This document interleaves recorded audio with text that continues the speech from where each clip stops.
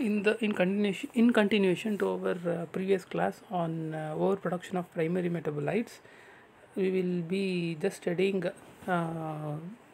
further types with lots of examples.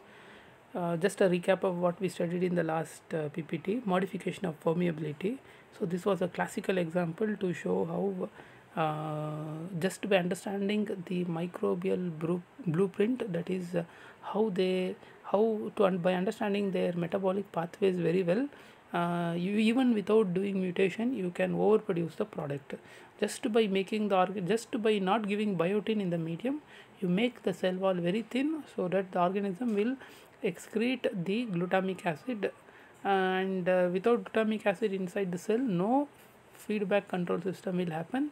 And using this technique, people have produced 50 grams of glutamic acid per liter by using Corynebacterium glutamicum. So this is one of the classical example given to you in the previous session.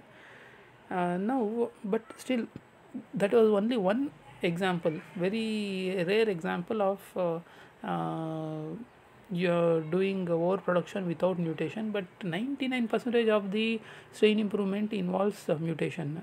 And when you do mutation, the question normally asked is what type of mutants you will be generating. So usually two types of mutants will be generated during strain improvement. One is called auxotrophic, one is called resistant. Auxotrophic mutant means usually because of mutation the organism will not produce end product. Suppose unbranched pathway, if you take, A is converted to finally E is the end product.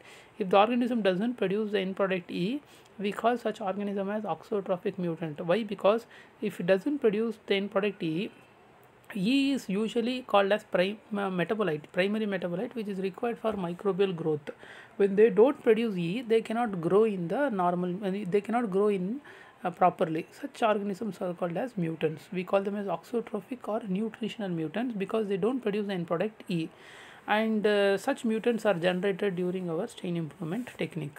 So you just read the line that it is given below auxotrophic mutant. That which would not produce the end product is called as auxotrophic mutant. And in our industrial microbiology term, we call them as auxotrophic mutants are those which do not produce feedback inhibitors or repressors.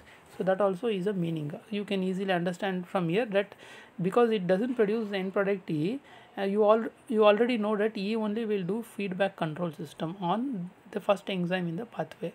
Because it is not producing the end product, the auxotrophic mutants, feedback control system will not happen. So those which do not produce feedback inhibitor or repressors are also one more way of calling them as auxotrophic mutant.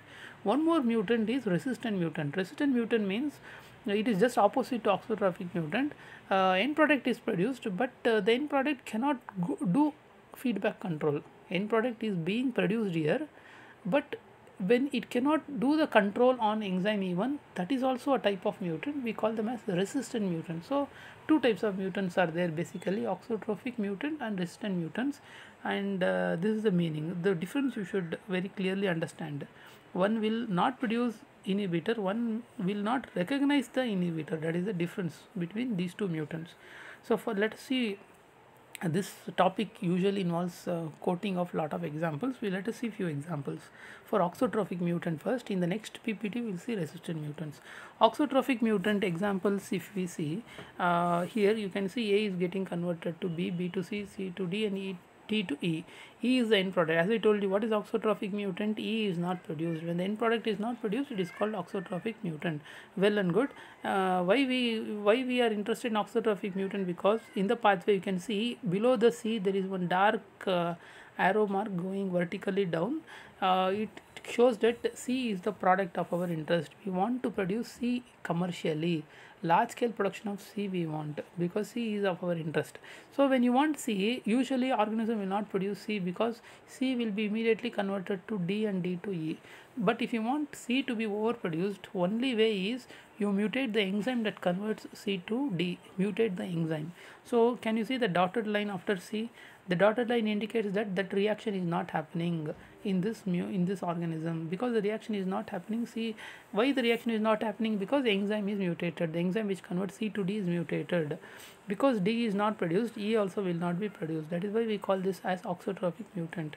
And you can see by this process C will accumulate in excess, because without E being produced, E only is responsible for feedback control.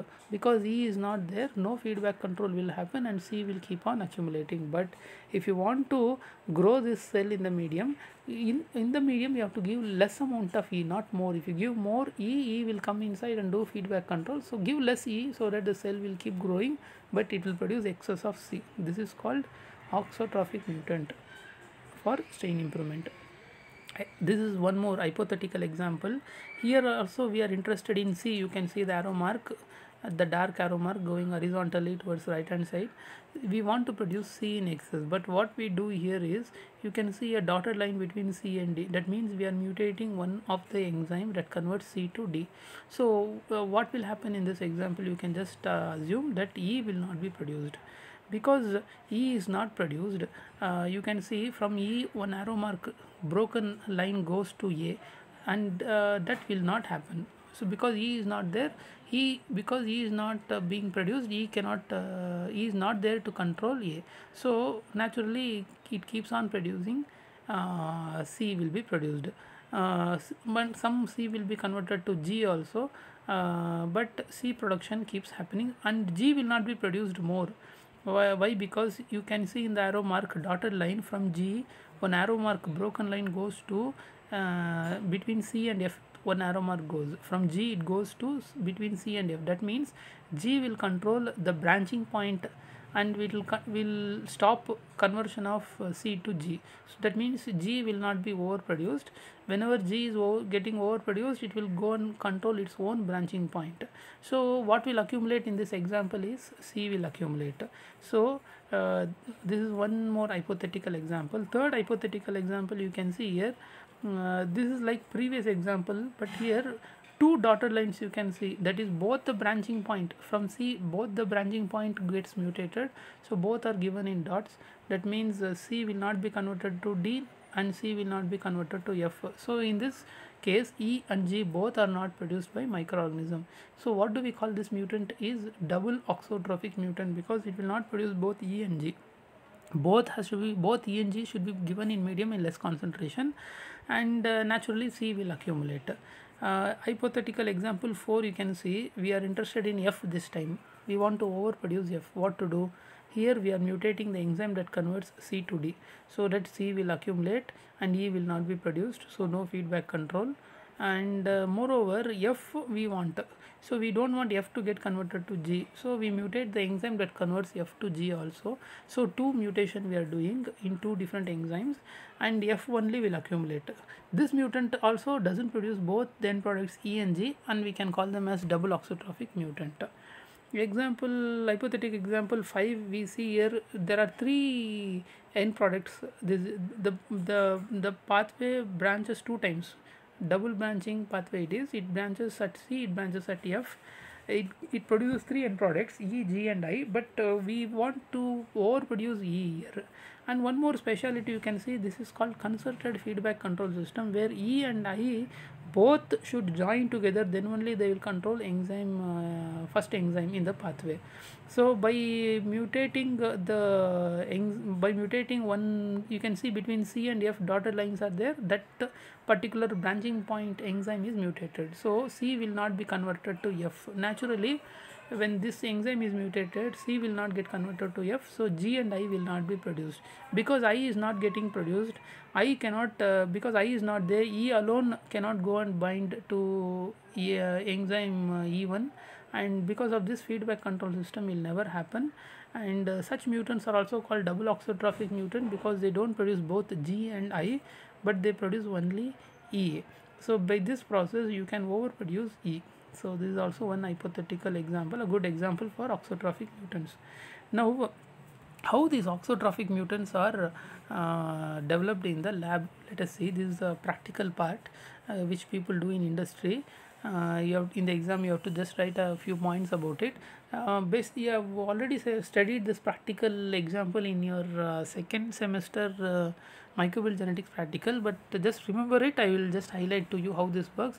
Basically we call it as penicillin selection technique. We call this as penicillin selection. What you see here below is penicillin selection technique. What we do here is we take the a mutant, and we do keep on doing mutation. More and more mutation will do till it becomes strain improvement. So we grow it in minimal medium. So let us take here example of lysine mutant. You are interested in overproduction of lysine. So you are growing the organism in a minimal medium first, and after what you do here is once the organism grows in minimal medium, you put it in a complete medium and you grow them very well. That means once they reach a particular number, you again transfer it into minimal medium. This time what happens, when you put it in minimal medium, before you put it in minimal medium you are doing mutation. You take the organism, you do mutation and put it in minimal medium. What happens here is two types of organisms will be there in the medium. One is wild type, one is mutant. When you put it in minimal medium, with penicillin as an antibiotic in the medium, you know the role of penicillin. It will go and block, it will go and kill those cells which are making cell wall. So in minimal medium what will happen, all the wild type cells which are trying to grow in the minimal medium, they will be killed, and all the mutants which have undergone mutation successfully will not grow in minimal medium, so they will survive. So this technique you have already studied. Please remember, we call it as ampicillin selection technique in your second semester. The same thing we call it here as penicillin selection technique. Both ampicillin and penicillin are same type of mode of action antibiotic. What we do here basically is we expose the organism to mutagenic agent, for example UV. After exposing, some organism will get mutated, some organism will not get mutated. When you put it in minimal medium, all those organisms which have not got mutated will try to grow in minimal medium, because we call them as wild type. When they try to grow, they will be killed by penicillin. All the remaining organisms which have become mutant, auxotrophic mutant, they cannot grow in minimal medium, so they will not be killed by penicillin. So this technique is just used to separate wild type organisms from auxotrophic mutant. So it is called as isolation of auxotrophic mutant in the laboratory condition. This is a standard technique followed world over by people who are doing strain improvement. Not only strain improvement, anyone who is isolating auxotrophic mutant in the lab, they will follow this technique called as penicillin selection technique. I will just summarize it and tell you once again. We take an organism, we expose it to UV light, some will get mutated, some will remain wild type after mutation. To separate mutant from wild type, we will put it in minimal medium and we will add penicillin into the medium. Wild type organisms will try to grow in the minimal medium because they are wild type, and they will be killed by penicillin instantly. Mutants, auxotrophic mutants which cannot grow in minimal medium, because they are not growing, they will not be killed by penicillin. At the end of incubation, you have to do centrifugation, remove the penicillin.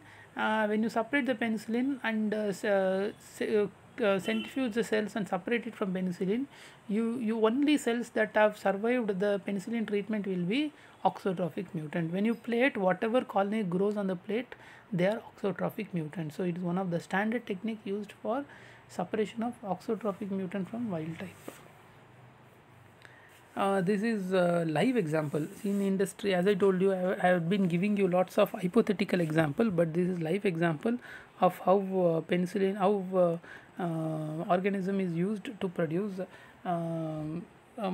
overproduce any products. So in this example, just observe lysine. Lysine, the extreme left hand side corner, you can see lysine. We are interested in lysine overproduction. But if you want to produce lysine, you have to understand the blueprint of the organism. The blueprint says that lysine in combination with threonine will undergo concerted feedback inhibition on the first enzyme that converts aspartate to aspartyl phosphate. So if you want lysine to be overproduced, what you have to do here is you have to mutate the enzyme that converts aspartyl semialdehyde to homoserine. If you do mutation of this enzyme that converts aspartyl semialdehyde to homoserine, naturally homoserine will not be produced, and naturally that branching pathway will get stopped. So because you are stopping the branching pathway, methionine will not be produced, threonine, isoleucine, nothing will be produced. You have to give all these nutrients in the medium. If you do this, lysine will be produced in excess. So this is being successfully done in the industry. Here also they are using corynebacterium and glutamicum, and they are producing lysine in excess. By following this live example, they are getting 44 grams of lysine. They are producing it per liter. That is 44 grams of lysine is produced per liter. So in the next PPT we will study about resistant mutant. This is about auxotrophic mutant. Next we will study about the resistant mutant.